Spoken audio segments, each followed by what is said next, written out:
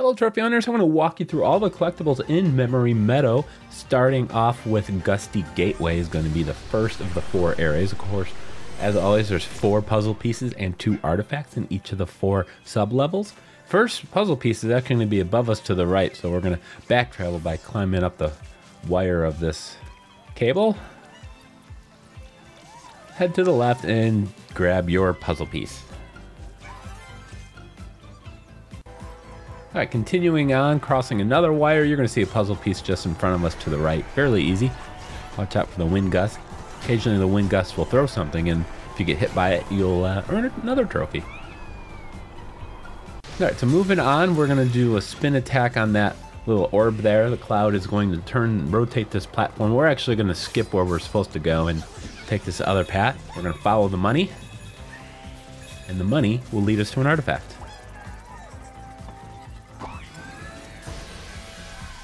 Ah, the old PlayStation controller before DualShock. Alright, so we're going to jump down from that artifact location into the next area. There's a bounce pad to the left, but we're going to skip and go over here to the right, and there's a puzzle piece in the back corner. We will then take that bounce pad up. You'll meet a cloud, and you're supposed to go over to where the checkpoint is. We're going to skip that and scale the mountain over here on the opposite side first. Make our way up. It's going to still be above us yet to the right. And pull the wires.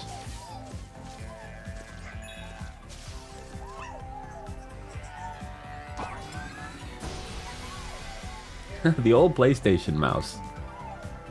I haven't seen one of those in years. Alright, so moving on. You're going to see this rock here to the right. You can jump up onto this little platform. And then up to where the rock is.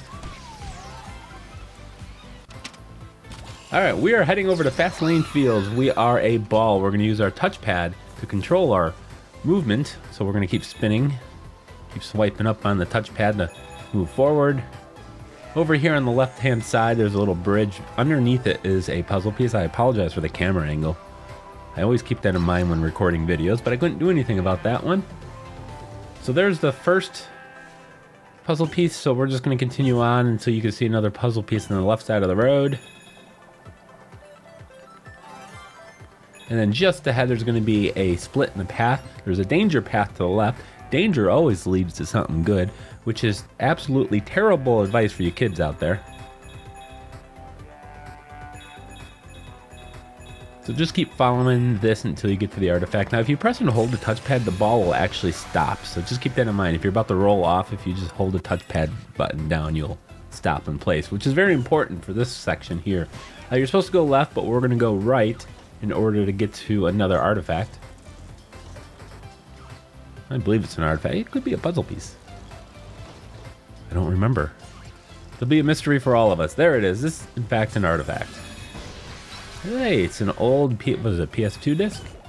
Alright, so now we're going to go the other way, which is the way we're supposed to go. But don't go down that slide. I know that slide looks fun, but don't be tempted by it. Instead, roll past it, and you'll eventually bounce up into the puzzle piece. And now you can take that slide. If you take this right path, there's a little alternate path here that if you take will lead you right into the final puzzle piece of Fastlane Fields. We are now in Electrocloud. So instead of taking that main path, if you drop down, there's a bounce pad there. Take you to this pinwheel that you need to blow into your controller to access the next area. And there are 2 collectibles here. There's going to be 1 puzzle piece, which of course you can probably see out in the distance. And then there's also going to be an artifact if you follow this path all the way to the end. So jump left for the puzzle piece.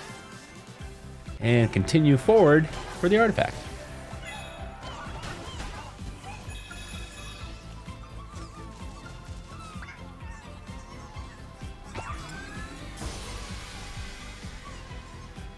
PS1 LCD monitor. Holy cow. Alright, so next on we're on the main path. This one, you would have trouble missing. I mean, you have to almost go out of your way to miss that puzzle piece.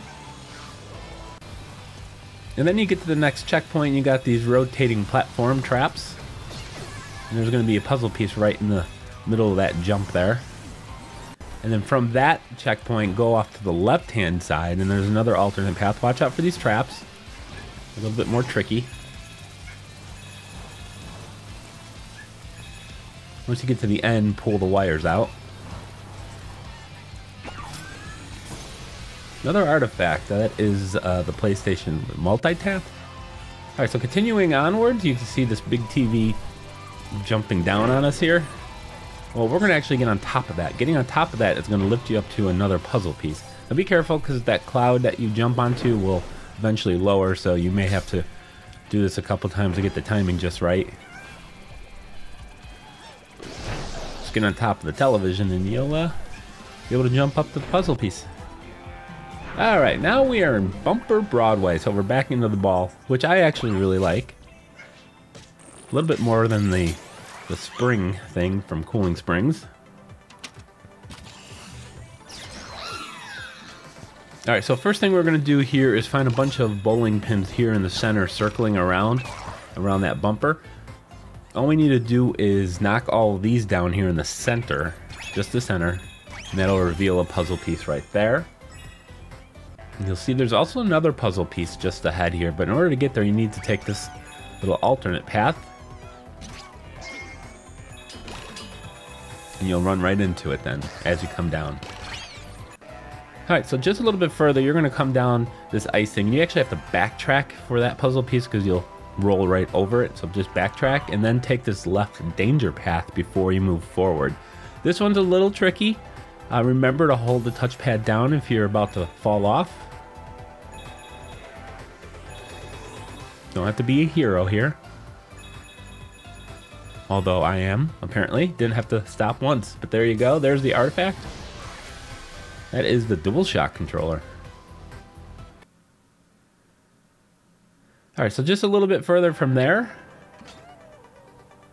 We're going to drop down. You'll see the next big bumper here in the center. You're just going to grab the puzzle piece next to it. And then we're going to take the danger path to the left. So don't go towards those bowling pins just yet.